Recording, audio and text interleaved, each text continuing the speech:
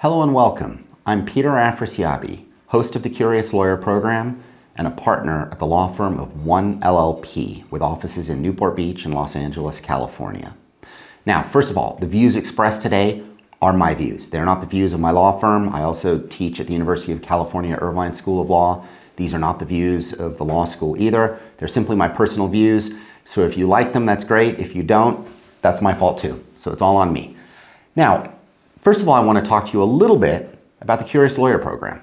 The Curious Lawyer is a program that's designed around intersecting different social, political, legal issues with our legal regimes, which allows us to explore off the beaten areas of the law. It's not your normal, staid, boring practice CLE type programs that are technical and dry. This lets us take issues and, like I said, intersect them with the law and really explore different legal issues, which gives you a different perspective across a range of legal issues.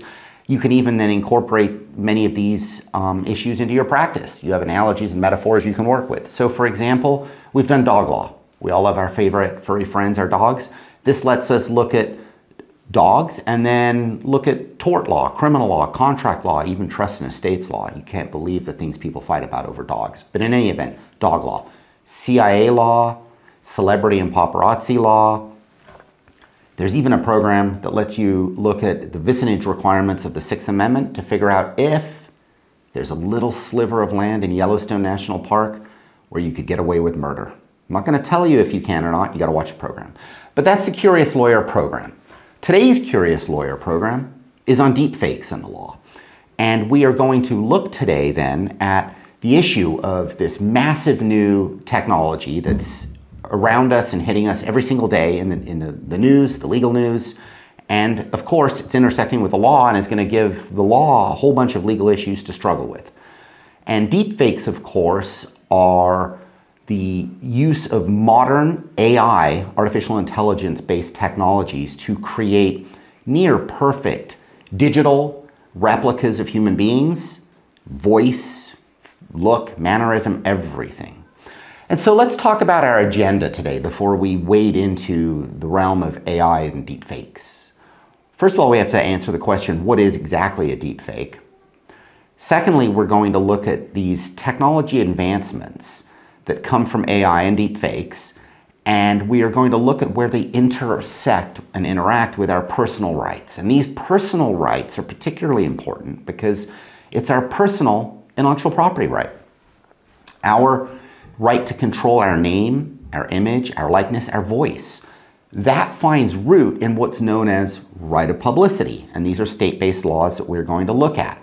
And so we will walk through, of course, the existing legal regimes that address, limit, control the right to use one's right of publicity with or without their consent. And so this touches primarily on state right of publicity laws, and we're going to look at California and New York in particular, largely because they are prototypical state of right of publicity statutes and legal regimes that are generally similar across the country. But also we're going to look at New York in particular because New York in the early 2020s started passing some amendments to their statutory right of publicity law, really looking ahead at this deepfake technology that was coming. And New York was very ahead of the game on this. And some of their deepfake laws that they passed, at the time, deepfakes weren't even out. But now, you know, mid-2020s, deepfakes are everywhere, and you can see New York's law out there. We're also going to look critically at pending federal deepfake legislation, and we're going to look at where Congress now is getting involved in this action, largely because of the capacity for deepfakes to engage in really improper sexual abuse of people by creating deepfake sex avatars, sexual avatars engaged in sexual conduct.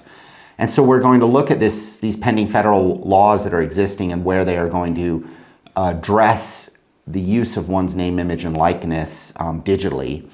And ultimately, we're going to look then and ask the question for you today, is it time to have a national right of publicity?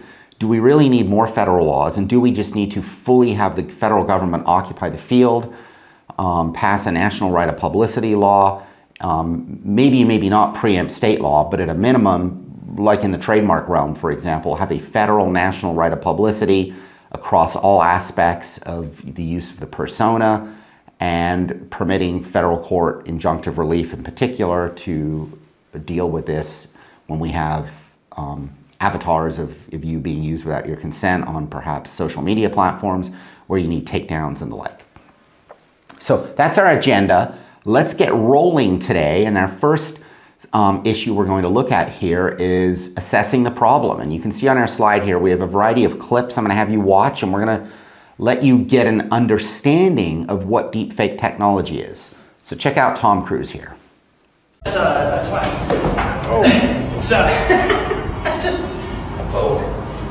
it's a little embarrassing. You know, it reminds me, I was once in Russia.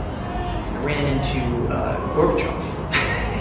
He said, "You know, Mr. Movie Star, are you nervous?" I said, "No, Mr. Gorbachev, I'm not nervous. I don't." He goes, "Well, remember how much a polar bear weighs." I said, "Polar bear?" He said, "Enough to break the ice." It's the last time I've ever seen Mikhail Gorbachev. What's up, TikTok? You guys cool if I play some sports?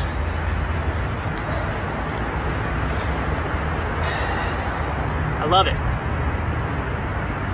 More for the audio experience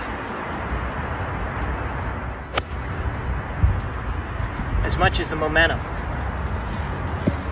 Hey, listen up, sports and TikTok fans. If you like what you're seeing, just wait till what's coming next.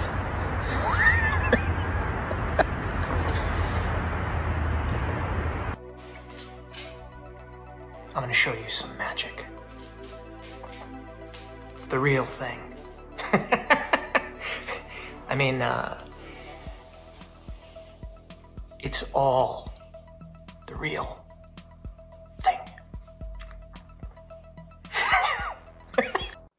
Well, there you have it. It wasn't Tom Cruise. Mind-blowing, isn't it? So what you should know about that Tom Cruise deepfake is that that was from 2021 or so. Already by the mid-2020s, the technology is generationally ahead of that. But that was incredible. You watch that and you go, it's Tom Cruise. Of course it's Tom Cruise, but of course it's not. And this is how actors were able to use deepfake technology to have someone physically act and perform those sort of skits, for lack of a better word, that you saw of Tom Cruise. But the digital technology put Tom Cruise's face over the person. But the technology's gone beyond that, because now we don't even need an actor. We can have it be entirely digital avatar based.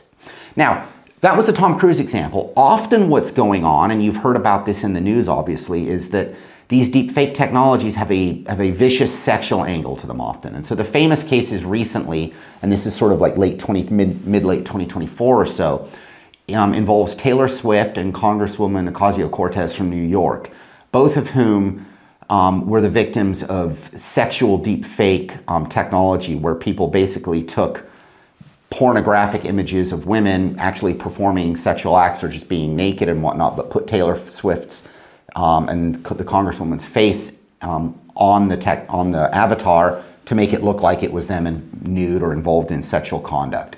And those are the types of ones that have got the massive national attention because of the profound damage that it does to people, obviously, as you can imagine. Now, it's not just sexual uses, and it's not just kind of comedic, silly things like the Tom Cruise one. We also have fake issues occurring in news and the political realm, news realm, that have massive implications. I mean, there's obviously a famous case you may have heard about of fake robocalls going out ostensibly by President Biden that weren't President Biden, but it sounds like him. And now we're going to look at another clip. Here you have President Obama. So let's check this out. It got me thinking about my full-time employees and their ability to survive on $8 an hour in New York City. And foremost in all of our minds has been the loss and the grief felt by the people of Orlando. Most of us don't get our health care through the marketplace. We get it through our job or through Medicare or Medicare. And what you should know is that thanks to the Affordable Care Act, your coverage is better today than it was before. Women can get free checkups, and you can't get charged more just for being a woman. To give his employees together to pass a common. There's a bill that would boost America in very, very hard times. Some progress, at least within the small confines of the legal community. I think it's real important. Here we go. President Barack Obama, when you're giving a speech, make sure you use a lot of pauses. America's businesses have created 14.5 million new jobs over 75 straight months. We're developing technology. Every technology can be used in some negative way, and so we all should work towards making sure that it's not going to happen. And even one of the interesting directions is that once you know how to create something, you know how to reverse engineer it. And so you can, and so one could create methods for identifying edited videos versus real videos. And there you have it. That was not President Obama. You could see the legitimate, illegitimate uses and just how good the technology is. You'd swear the fake one, it really is President Obama. And here we have, let's check the next one out, because this gives you a sense of what can happen in the news in terms of, we can understand fake robocalls and fake messages from ostensible political leaders, but we can also now have news avatars of famous news celebrities ostensibly presenting news that isn't even real. So here, check out Anderson Cooper. Second youngest son. He's suggesting it came out of nowhere. What we subsequently learned is it may have come from the former president or his legal team acting in bad faith. This is a deepfake example of what is possible with powerful computer and editing. It took around 72 hours to create this example from scratch using extremely powerful GPU. It could be improved with more computing time, but 90% of people cannot tell the difference. And there you have it. Part was him, part wasn't him. It's incredible. So we've now seen examples of the voice and the image of someone in terms of the avatars, but I want to really zero in on the voice a little bit here. So let's, on this next AI clip, look at Morgan Freeman. I am not Morgan Freeman, and what you see is not real. Well, at least in contemporary terms, it is not. What if I were to tell you that I am not even a human being? Would you believe me? What is your perception of reality? Is it the ability to capture, process, and make sense of the information our senses receive? If you can see, hear, taste, or smell something, does that make it real? Or is it simply the ability to feel? I would like to welcome you to the era of synthetic reality. Now, what do you see?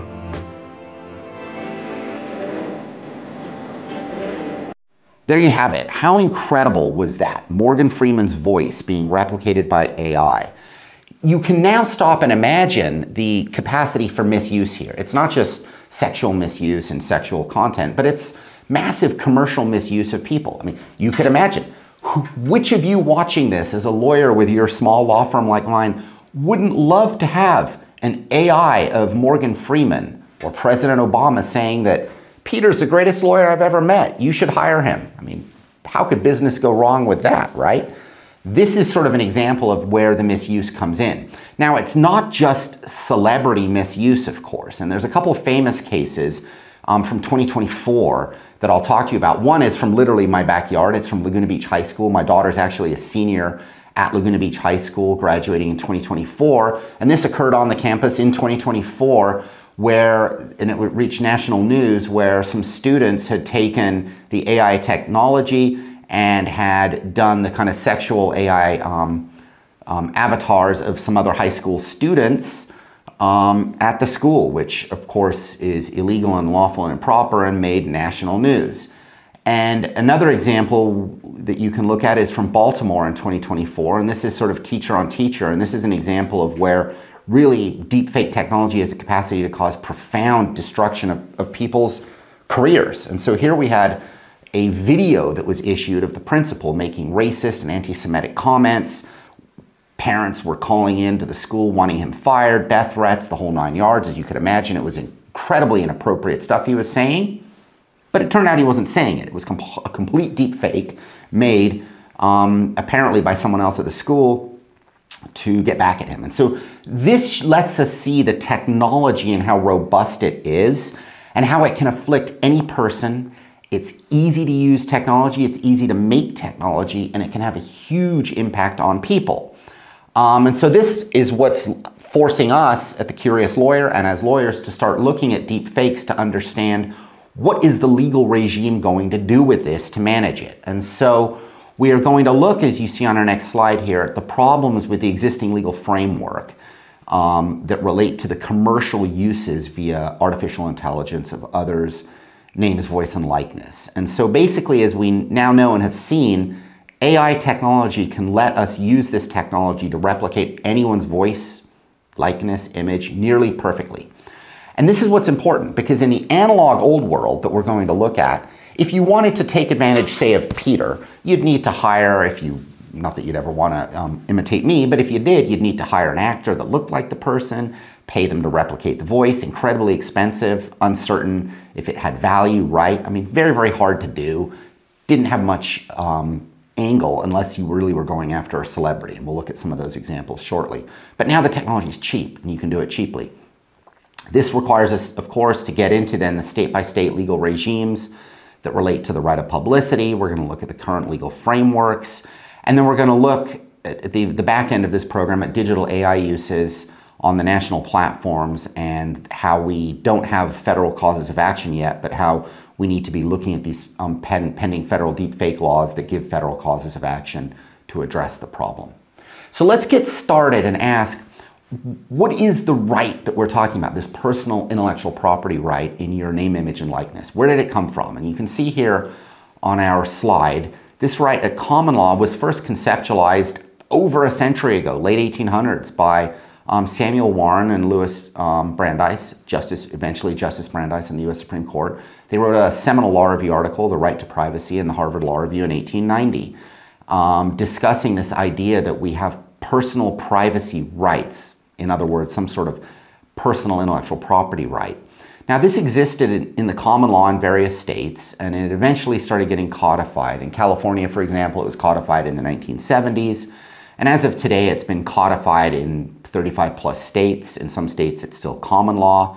And this is a distinct right to copyright and trademark rights. This is not the same as content creation rights that inhere in copyright. It's not the same as brands and marks exactly that exist in trademark law, but it is a common law right. And it has actually made its way to the Supreme Court. So real quick, there's a case, Zucchini versus Scripps, and this involved the famous human cannonball.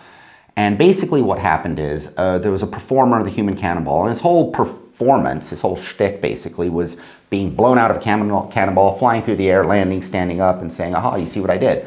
And that was how he made his money. He was a human cannonball, incredibly valuable, and his right of persona attached to that performance.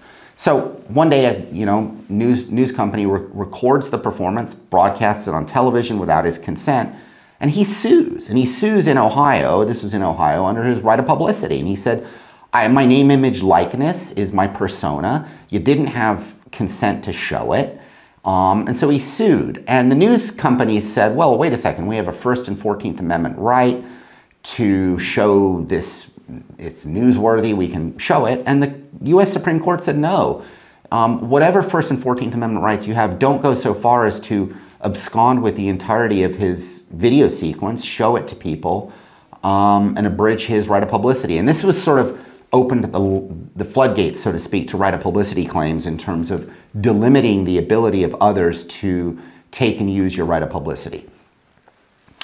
So the big picture overview of the right of publicity is that this is a statutory or common law right in many states. And you can see on our slide here, there's a twirling woman, a dancer, and that's her performance right, like the human cannonball.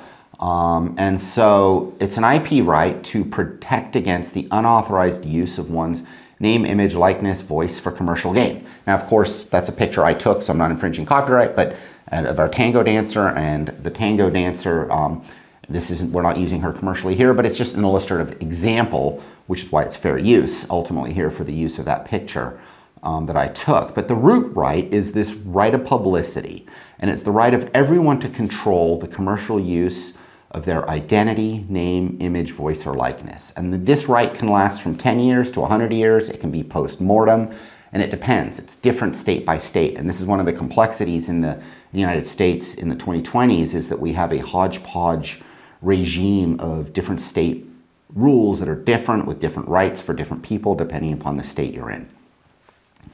Now, post-mortem, some states actually allow a post-mortem right only if you were domiciled in the state at the time of death, or if you resided there at the time of death. Other states say, regardless of where you died, we will attach a post-mortem right to you in our state, such as Indiana, for example.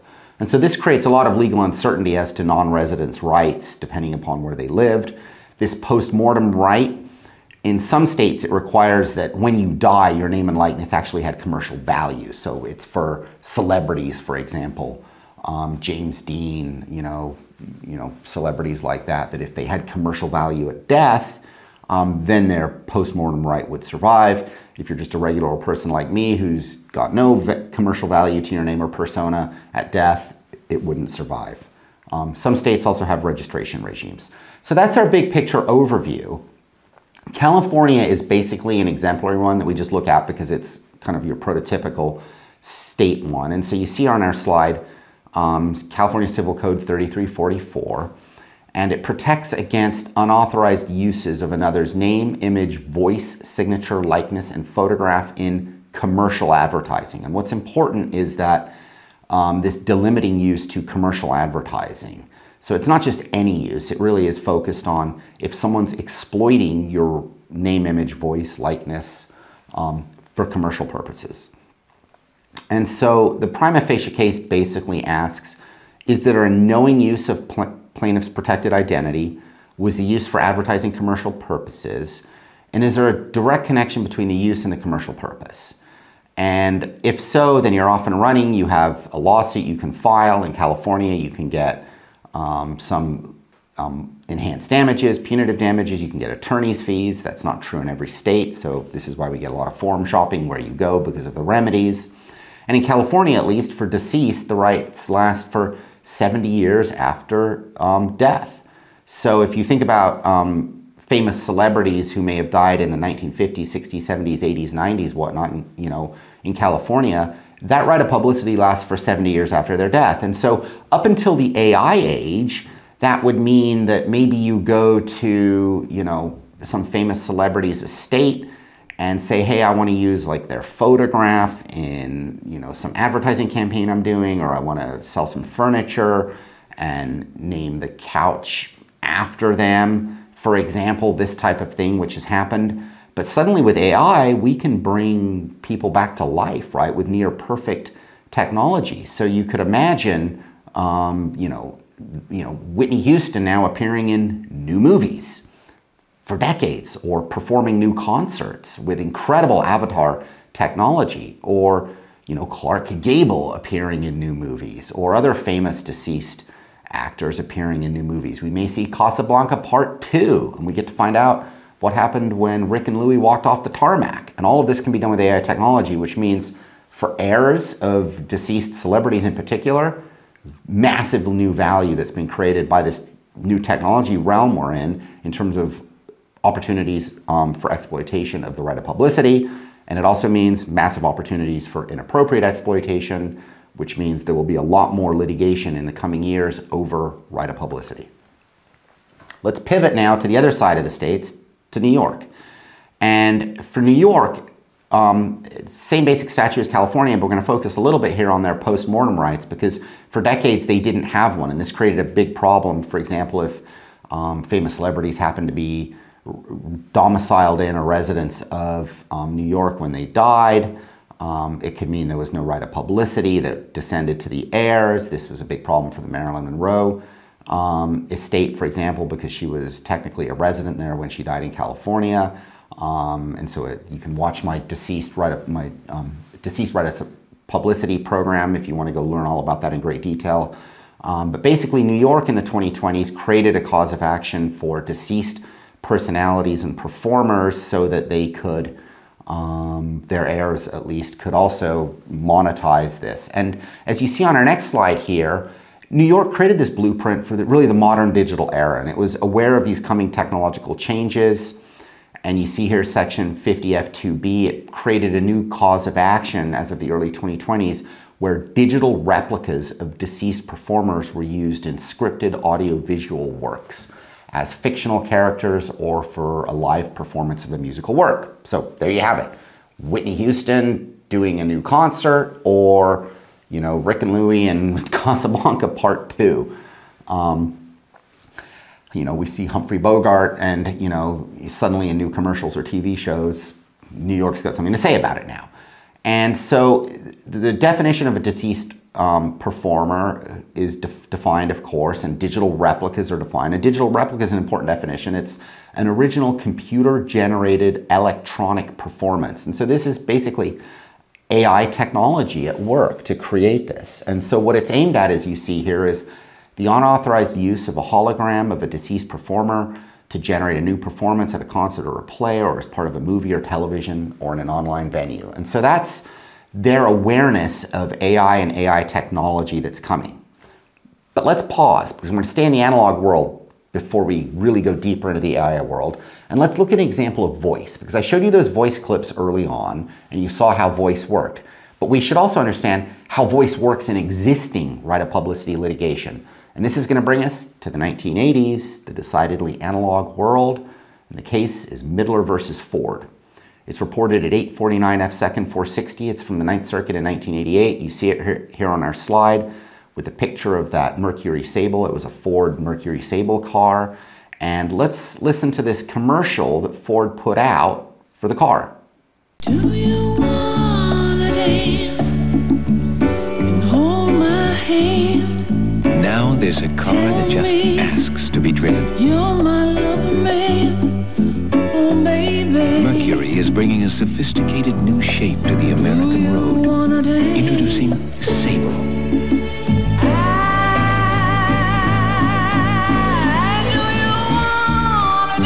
Mercury, the shape you want to be in. All right, so there you heard that commercial. Turns out that wasn't Bette Midler singing.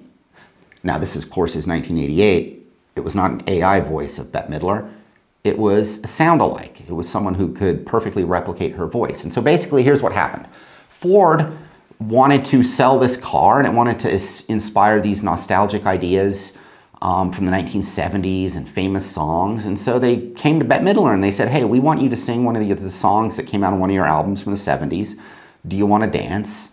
You know, for a commercial for this car. And Bette Midler said, no, I'm not interested in associating my voice and singing a song for you to help you sell cars. Just not what I do. Well, Ford was not deterred. They decided, you know what, we're going to clear copyright licenses from the copyright holder, which wasn't Bette Midler, so they could get the right to perform the song in their commercial. And we are going to go find a sound-alike. And that's what they did. And so they found someone who could replicate her voice perfectly. They had her sing the song. They put it in the commercial. Everyone thinks Bette Midler singing it. Everyone goes, oh my gosh, Bette Midler, she loves Ford Mercury Sable cars. So in any event, Bette Midler was not amused, and she sued, saying that you took my voice, my right of publicity, which my voice is part of. It's my persona, my personal intellectual property. It goes up to the Ninth Circuit. Here's what the Ninth Circuit held. Why did the defendants ask Midler to sing it if her voice was not of value? Why did they studiously acquire the service of a sound-alike and instruct her to imitate Midler if Midler's voice was not of value? What they sought was an attribute of Midler's identity. Its value as the market value would have paid for Midler to have sung the commercial in person. The human voice is one of the most palpable ways identity is manifested. Very important statement from the Ninth Circuit, which is going to have massive ramifications in our digital world.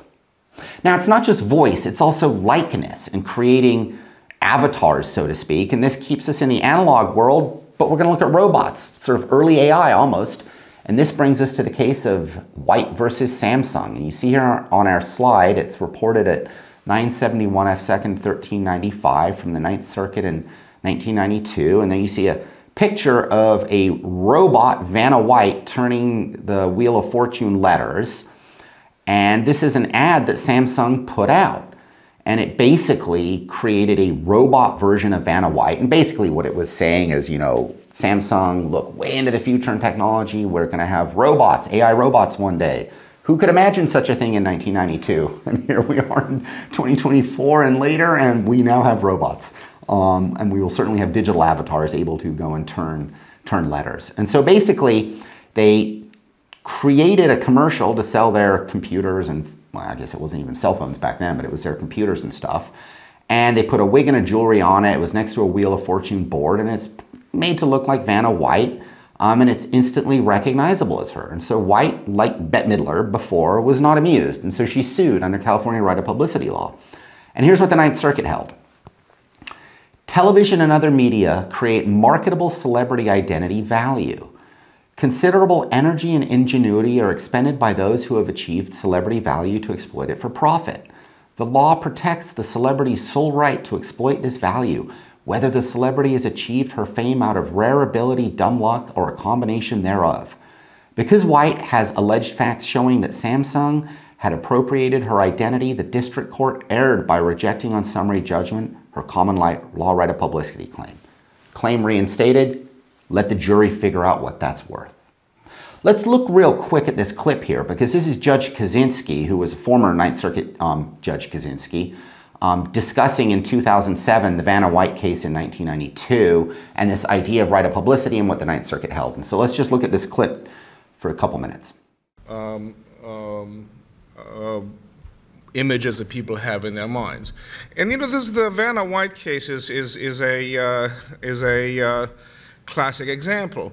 If you take the Vanna White display and you look at the robot with just the wig and the dress, you have, it says nothing whatsoever. I bet you could put that, just the robot alone, take away the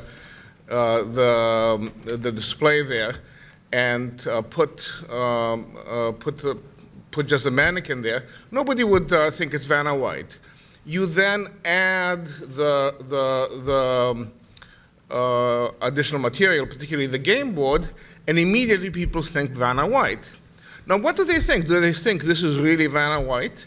Well, I don't think so. In fact, they are making it very clear this is not Vanna White. The advertisement was, if this is, this would be the case in 2012 AD. They were a little bit optimistic. I think they thought that at that point we'd have robots who did these things. But the whole idea was that Vanna White, the person Vanna White, would be replaced by a robot. And that's sort of a funny thought.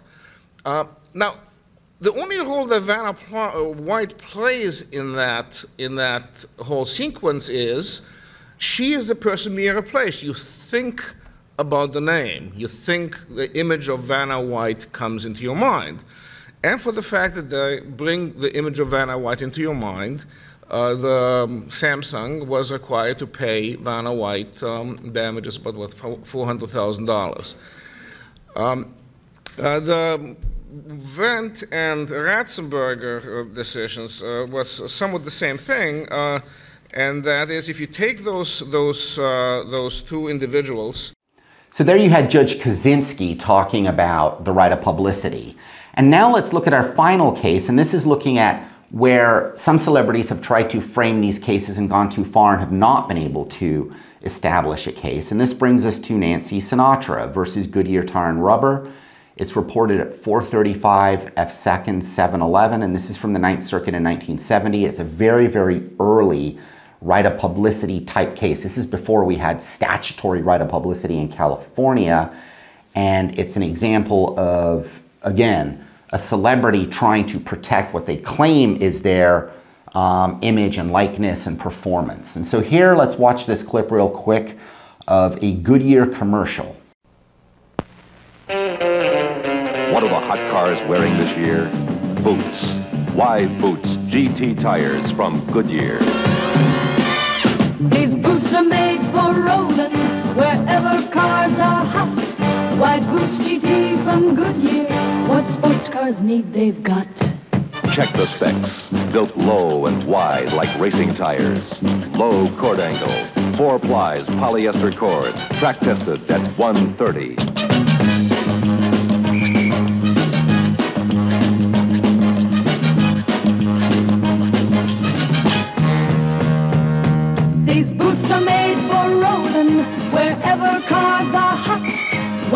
GT from Goodyear. What sports cars need, they've got. If you drive a high-performance car, you need Goodyear's finest high-performance tire.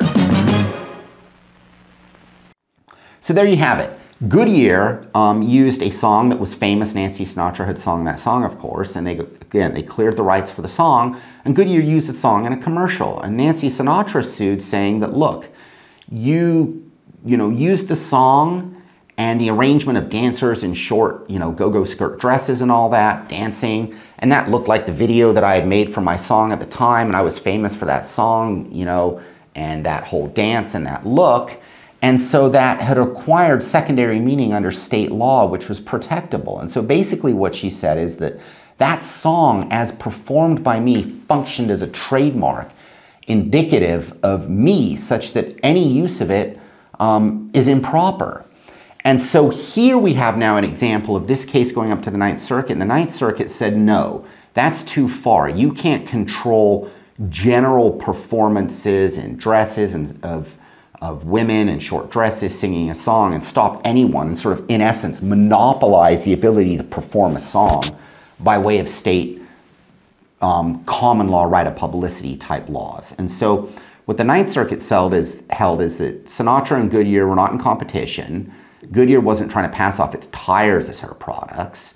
And so under this sort of narrow interpretation, the Ninth Circuit basically said that you don't have a federal or state right to control your performance that denies others a right to make musical performances. And there was no holding out by Goodyear of the video of actually being Sinatra herself. They weren't telling anyone it was Sinatra. It's not like Bette Midler where they were passing it off as her voice. It was obviously not her in the video. It just was her song, and it was kind of evocative of her. And so basically Sinatra was encroaching too much into federal protections for copyright and stretching state law too far. And so what they held is that there is no right there. So that's an example of the limits of how far you can take a state right of publicity type claim. And so what ultimately this is raising here is this question you can see on our slide here of whether there's a need for a uniform federal right to preempt ultimately the field.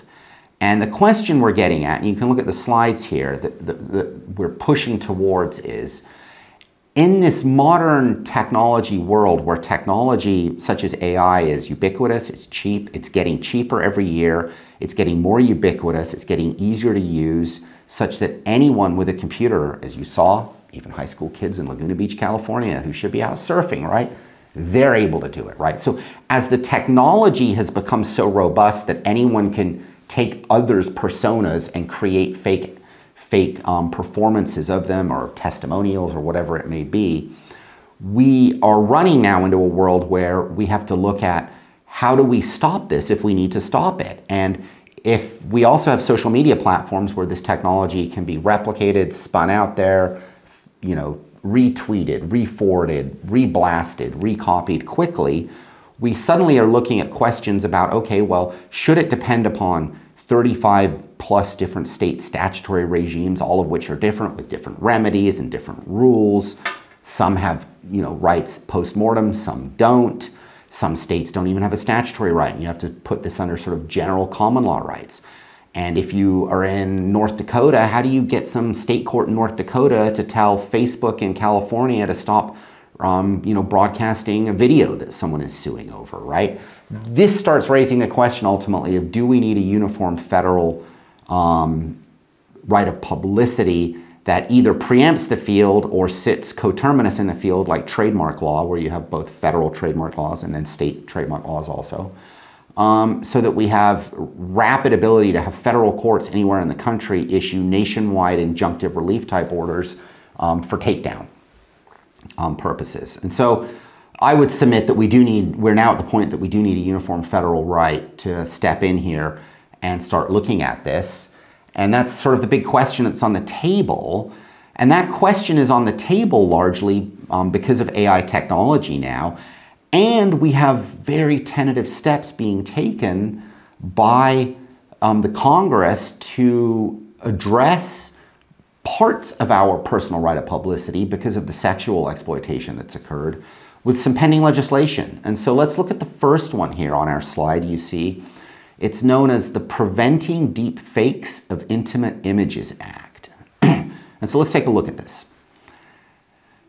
An individual who is the subject of an intimate digital depiction that is disclosed in or affecting interstate or foreign commerce, or using any means or facility of interstate or foreign commerce, without the consent of the individual, where such disclosure was made by a person who knows that or recklessly discards whether the individual has not consented to such disclosure, may bring a civil action against that person in an appropriate district court of the United States for relief as set forth herein. Now, the definition of intimate digital depiction is as follows. The term intimate digital depiction means a digital depiction of an individual that has been created or altered using digital manipulation and that depicts the uncovered genitals, pubic areas, anus, or postpubescent female nipple of an identifiable individual, the display or transfer of bodily sexually fluids onto any part of the body of an identifiable individual or from the body of an identifiable individual, or an identifiable individual engaging in sexually explicit conduct. And so what you can see that's particularly important here is this basically means that it's both the creation from scratch of an intimate digital depiction. So you literally just from scratch create some version of me, naked, engaged in some sort of sexual behavior. That would be an intimate digital depiction.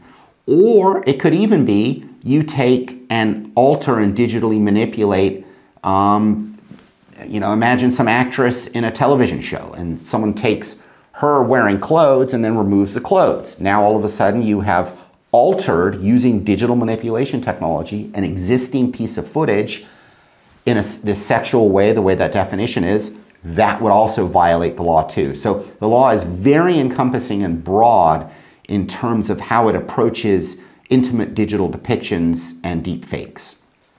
Now let's look on our next slide here at the damages that one can get under this Preventing Deepfake of Intimate Images law, because this is where there's real teeth that we'll start seeing in terms of the way the Congress is looking at these issues. And so for damages, for a civil action, here's what we're looking at.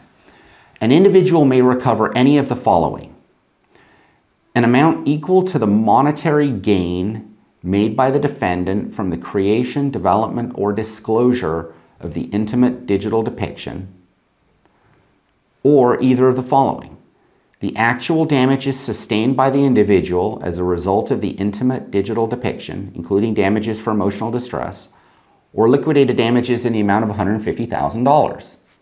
You can also get punitive damages, and then the costs of the action, including attorney's fees and other litigation costs reasonably incurred. So let's pause there. This is very important.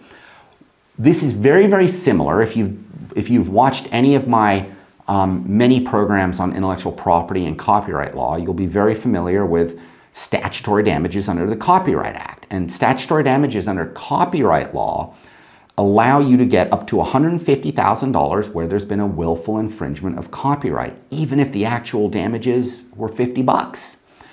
And so if you meet the prerequisites, you've registered timely, vis-a-vis the infringement so that you can pursue statutory damages, that gives you the right to go to the jury and actually argue that you should get 150 grand even if the actual damages are only $50. And that is expressly envisioned, contemplated, and demanded by Congress as a particularly punitive way to punish and deter and compensate and make sure people don't engage in those behaviors to compensate victims. The same structure Congress has borrowed, even down to the number, $150,000. Now they call it, interestingly here, liquidated damages as opposed to statutory damages, but it is the same basic concept. It's basically the idea that you can get the actual damages, but if it turns out the actual damages for some intimate digital depiction may be very low, maybe it was only disseminated to 5 people, only 5 people saw it, they didn't care, nothing particularly happened, And so you have some small damages type claim. You claim general emotional distress, but maybe the jury thinks it's worth 20 grand, let's say. You can, in the alternative, say, well, I want liquidated damages of 150 grand, and you can get up to that, plus punitives. Now, the punitive damages is another massive addition, because here, unlike the Copyright Act, you cannot get punitive damages on top of the statutory damages. Here you can get punitive damages as well as liquidated damages. The difference, of course, being to the Copyright Act that the statutory damages in copyright are themselves serving a sort of punitive punishment type purpose in part. Here, the liquidated damages are just your liquidated damages, that's what you get, and now you get additional punitives. Now, importantly, it also has equitable relief built in. In a civil action under this section, a court may also, in addition to other relief available at law, give equitable relief, including, and this is what's important, TROs, preliminary injunctions, permanent injunctions, ordering the defendant to cease display or disclosure of the intimate digital depiction. Now, you can imagine we're going to certainly be envisioning cases down the road where it's not just injunctions aimed at the defendant. We also will see cases where injunctions are being aimed at the platforms, the social media platforms where these images exist, get replicated, get copied, you know, and users quickly retweet, repost, whatnot.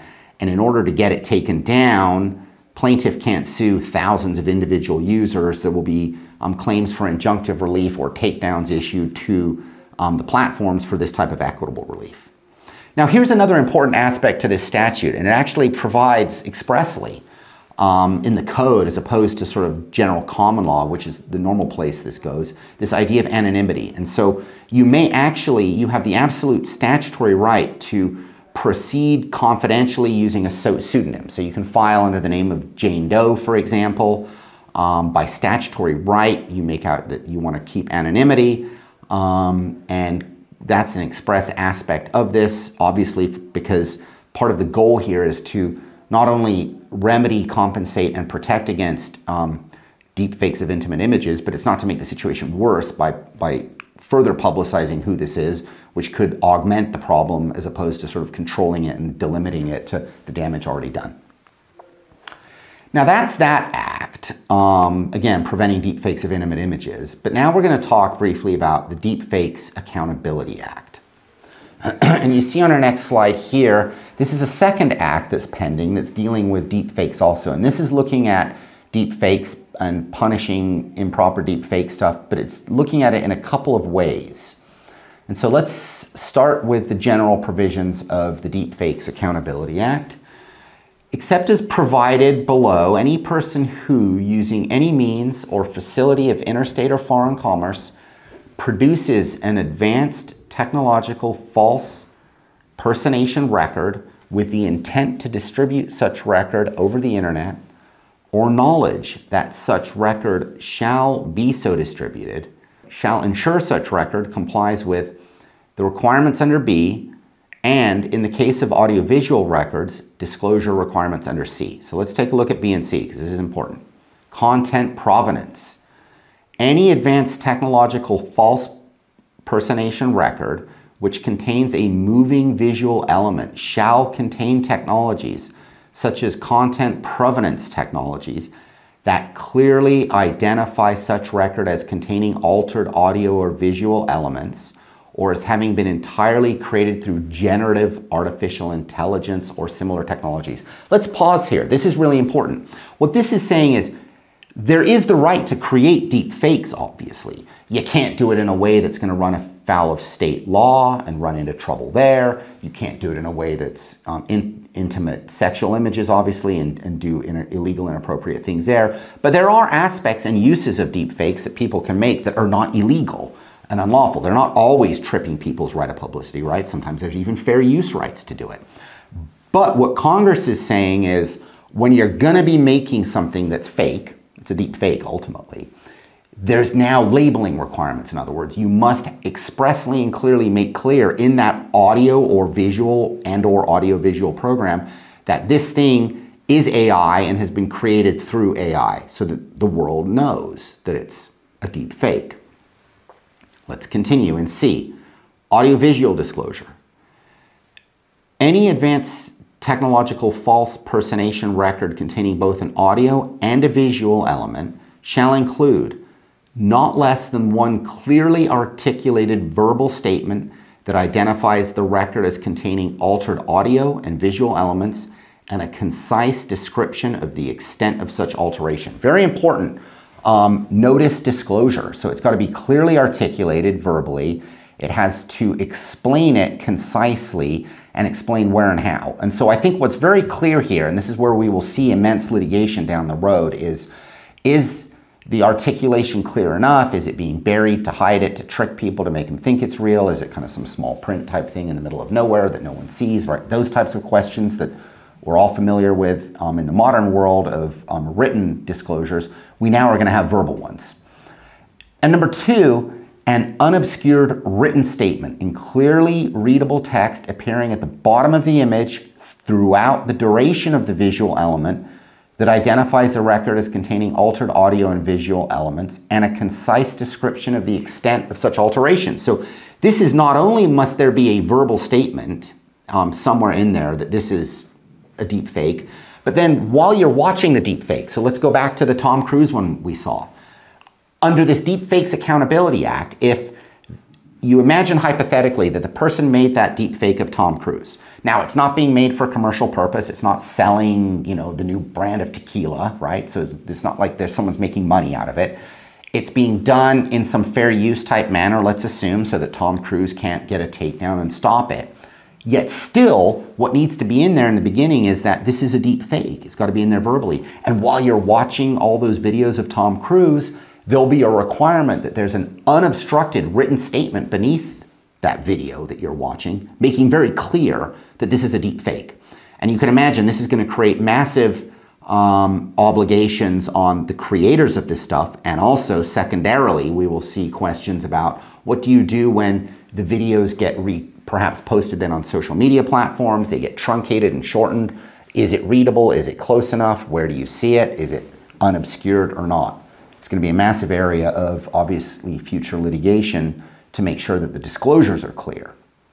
And then finally, and I bolded for you, you can see number 3 here, there has to be a link, an icon, or some similar tool to signal that the content has been altered by or is a product of generative artificial intelligence or similar technology. And so you can imagine in the coming years, there will be some standardized icon that we create that signals and connotes that this is AI. Like maybe there'll be some, AI swoosh type logo or something that's just standard, the way we have C with a circle around it is standard for copyright.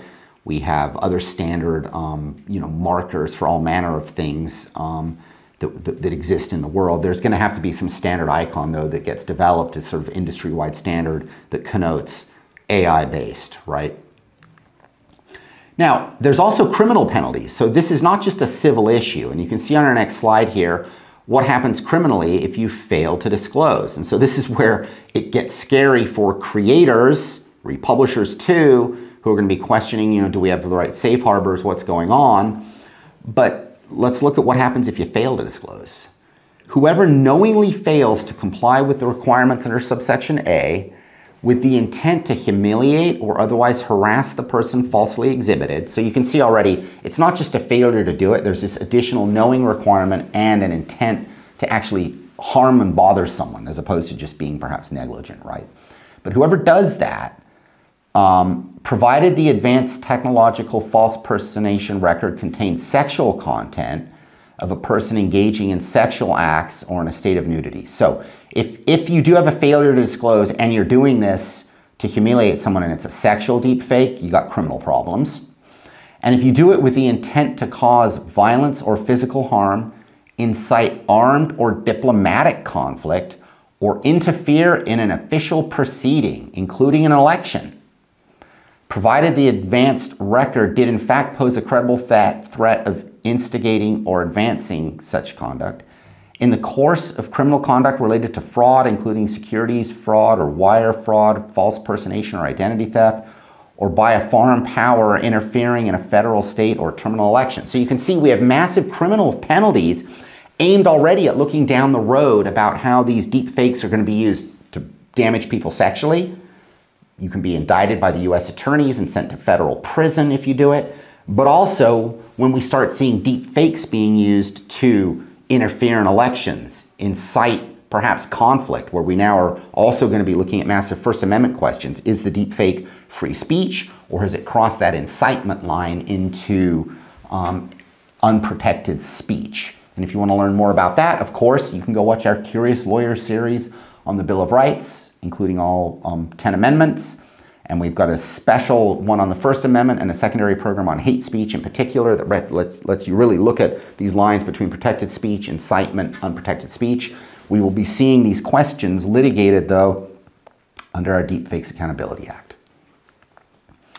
Now, advanced technological false personation record itself is a very important defined term, and you can see here on the next slide, I bolded it for you. It means a deepfake, which a reasonable person, having considered the visual or audio qualities of the record and the nature of the distribution, would believe it accurately exhibits material activity of a living person, which the person did not in fact undertake, or the material activity of a deceased person, which the deceased person did not in fact undertake, and the exhibition of which is substantially likely to either further a criminal act or result in improper interference in an initial proceeding, a public policy debate, or an election, and was produced without the consent of such living person or the deceased person or their heirs. And so what that means now is we now have a federalized right as it relates to deep fake uses in this one narrow area that covers all deceased persons. So it's not, remember when I talked to you earlier, some states don't even give a deceased a right of publicity. Here, full right of publicity for deceased persons and their heirs in these limited uses.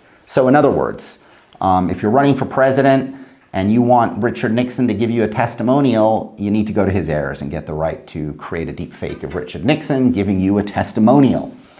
The term deep fake also means any video recording, motion picture film, sound recording, electronic image or photograph or technological representation or speech or conduct substantially derivative thereof, which appears to authentically depict a speech or conduct who didn't actually engage in it. And so here we can imagine examples. For example, you take the famous John F. Kennedy speech he's giving where he's talking about, why we choose to go to the moon.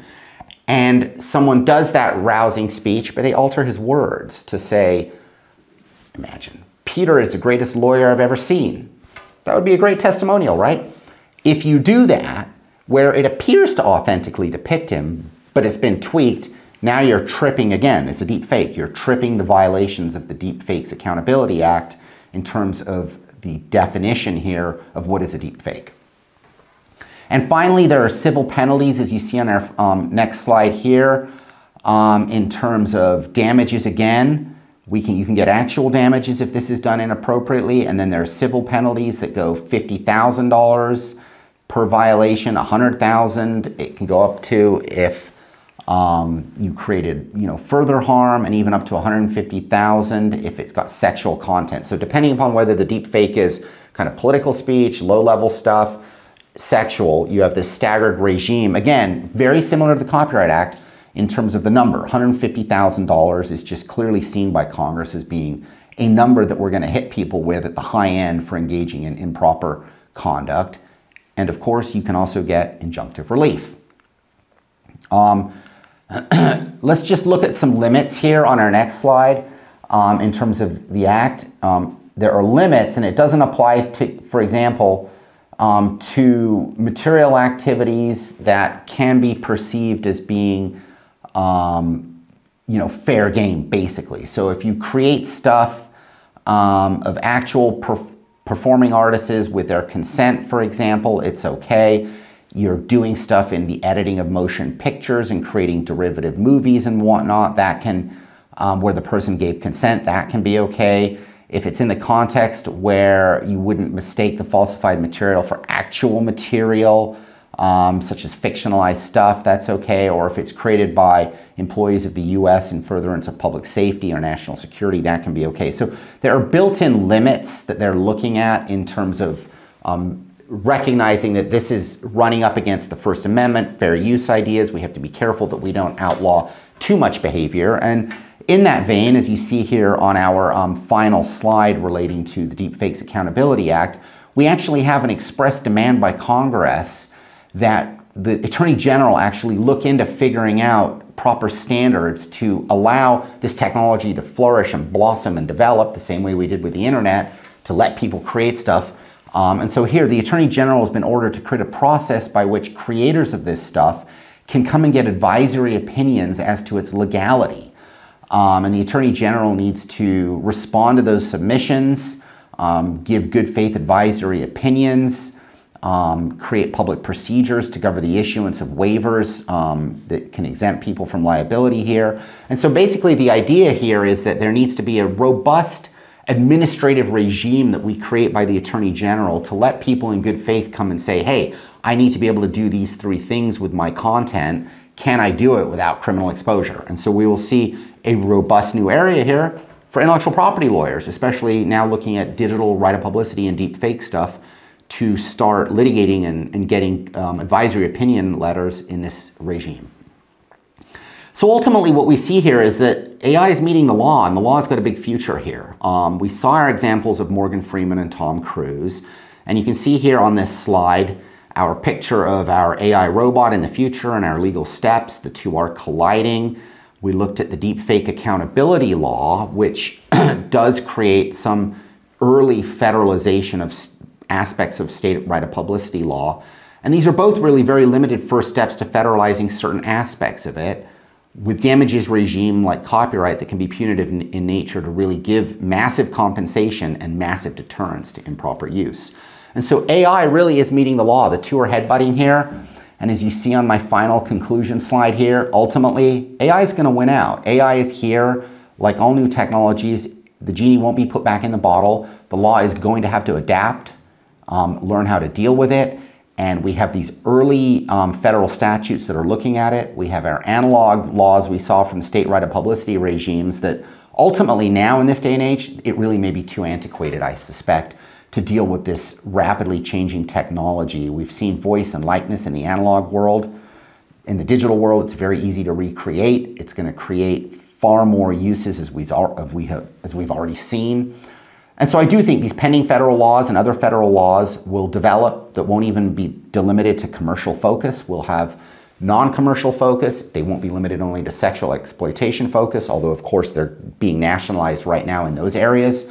And then the big picture question that ultimately that we all have to answer by reaching out to our elected officials is it time to nationalize the right of publicity fully so that it joins copyrights, trademarks, patents, and trade secrets as having national protection?